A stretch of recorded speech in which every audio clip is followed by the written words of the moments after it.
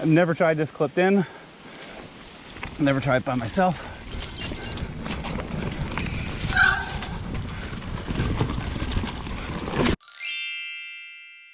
Hey everybody, welcome back to the channel. Today is a super exciting day because not only is it new bike day, but it's also new kit day. Before I talk about my bike, let's talk about my new kit really quick. As some of you may have noticed, I started working with Pearl Izumi at the beginning of the season, and one of the collaborations we were going to do was a fully custom jersey. So here it is. I got it last night. I'm super excited about it. Let's talk about my bike. So I dreamt up this bike, and the guys at Reeb made it specifically for me. And if you guys like it, we might even bring this to production. So comment below and let me know what you think. Here's a couple details on this bike. This is a full chrome ollie frame. The reach numbers for an extra large is 19.5. The reach on this bike is a little bit longer than an XL Diculus 2. The Diculus 2 has a 67-degree head tube angle. This bike has a 65-degree head angle, and we also lowered the stack height, so I get my bars a little bit lower. The rear end on this bike is 407 millimeters. That's ridiculously short. You can see the back end tucks in super close, so that makes this bike really nimble, but it also gives you a long, low, slack front end. The bottom bracket drop is 50 millimeters. Getting into suspension, there's only front suspension, so this is a DVO Diamond. This was valved specifically for a hardtail, which sounds pretty fancy, but all they really did was decrease the air chamber so it ramps up a little bit more. I like to have my bike a little bit more progressive, and I run it pretty stiff. The components are really awesome. It's a full XTR build kit, so that's the XTR trail brakes, which have incredible strength. I'm running 180 rotors front and back.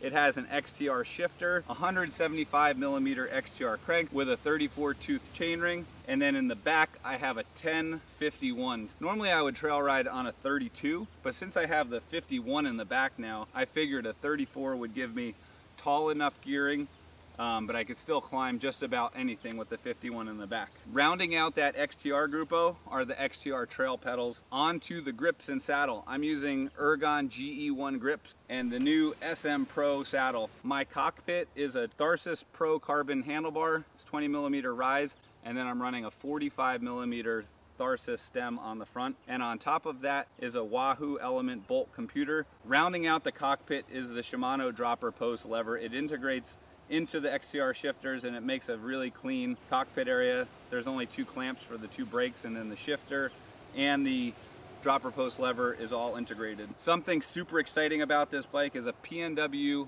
200 millimeter dropper post. As far as I know, from what the guys told me, this is the first one out in the field. I figured it would be perfect for this bike so that if I do go dirt jumping or trial trying, I can get the seat ridiculously low. So I went with a 200 millimeter dropper. Tires are one of the most important components on the bike. These are Vittoria Martello Enduro casing with the Graphene 2.0 tire compound. One really important part on this bike that you can't see is the orange seal sealant inside my tires. So I went with the slightly heavier casing so that I just avoid any kind of flats. For wheels, I'm running Industry 9 wheels. These are the Enduro 305, and in the back I have the Hydra hub. This is the most amazing hub I've ever ridden. Super tight engagement.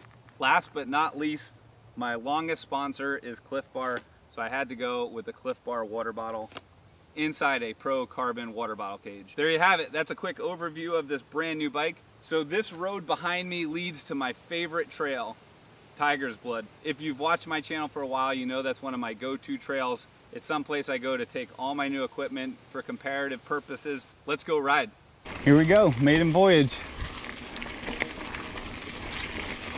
Once we get into this trail, you should recognize bits and pieces of it. It's a fun technical loop, takes about 20 minutes.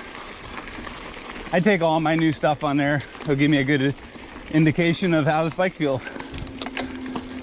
I haven't ridden this trail in a little bit, so I'm not sure what the condition's gonna be like, but come up here, around here. Now, the extra tricky line is right up that spine. Ooh, these tires are so grippy.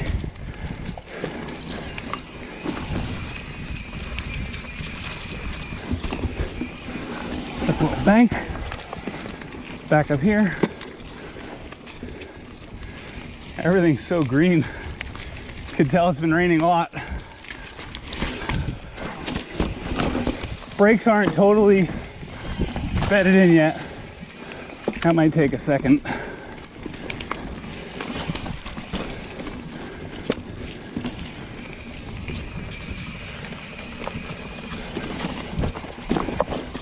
A lot of mud on my new bike.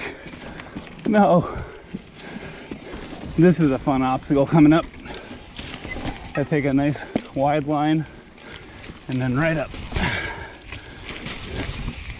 With that 200mm dropper, you definitely got a ton of room to move. You go straight up that thing. You don't even have to worry about your seat.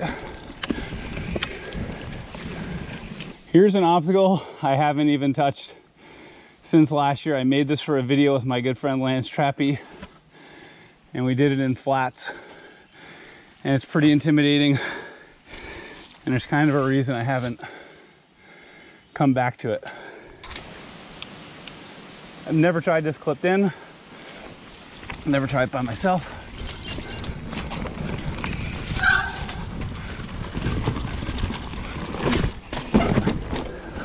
Oh, and I never POV'd it.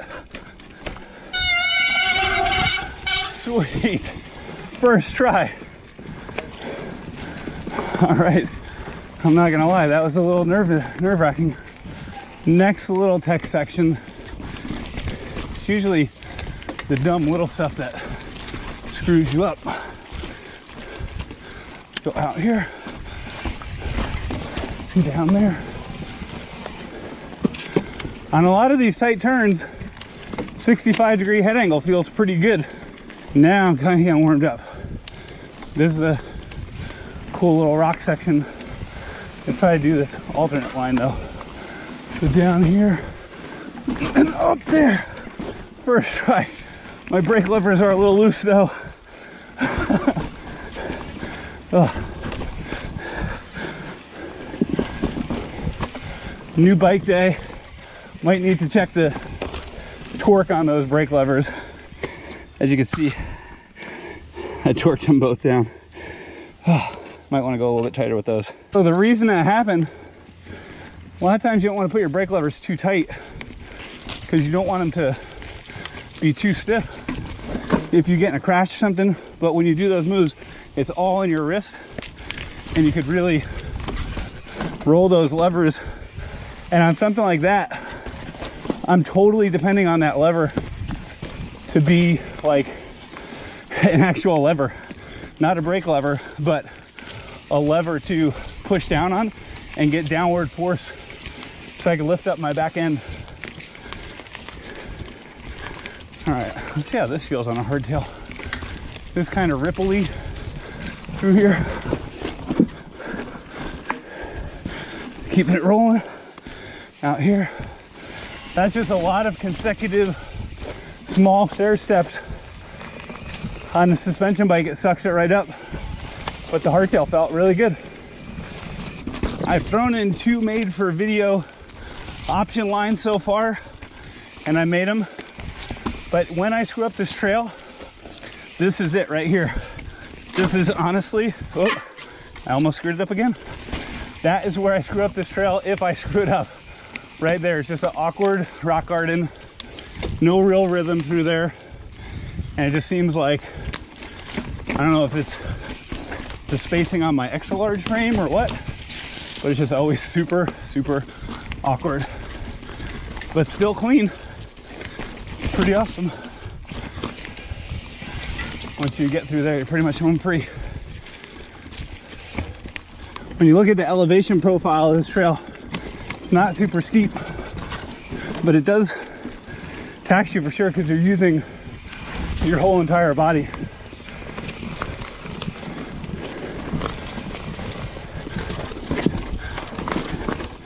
There we go, out here. Here. Oh, disgusting mud pit on my new bike again. Gross. This is the fastest section on this trail. Down there. And you'll see it's not very fast. Come high on here, bump jump that log into that lander, and then there's a tree down here. You gotta hop that, and then gross. And then when I screw up, this is usually my second most common place. I'll take that nice and wide. Up there. Sweet. It's just all line choice. There's a couple baby head rocks and a little tree stump that'll snag your back tire. Time for another option line, but this one's fairly basic down here. And just a little wheelie drop in, carry some speed into here, take it kind of high, it decreases radius, and right through.